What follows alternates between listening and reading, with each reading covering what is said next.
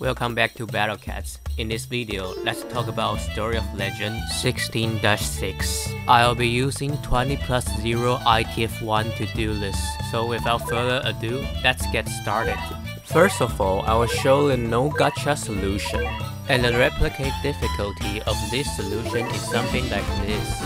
Remember to turn off the CPU. So the difficulty of this stage is that the game spawned the boar in the opening. However, we can kill this boar by spamming Crazed well. This stage is a joke, I guess.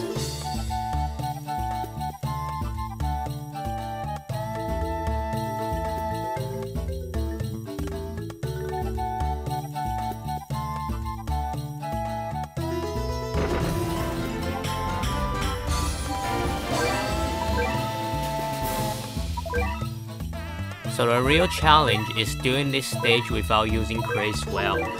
As I said in 16-2, we need Flamingo and Bathcat to replace Crazed well. You can also use some better gacha such as Sushi. Generally speaking, Sushi is much more reliable than Flamingo. And the replicate difficulty of this solution is something like this. Remember to turn off the CPU. In the opening, please send out Bathcat first, then send out Flamingo. Then ignore the wallet and spam everything, so we can kill the seals before the boar come. Normally, Flamingo will proc just enough and we can kill the boar.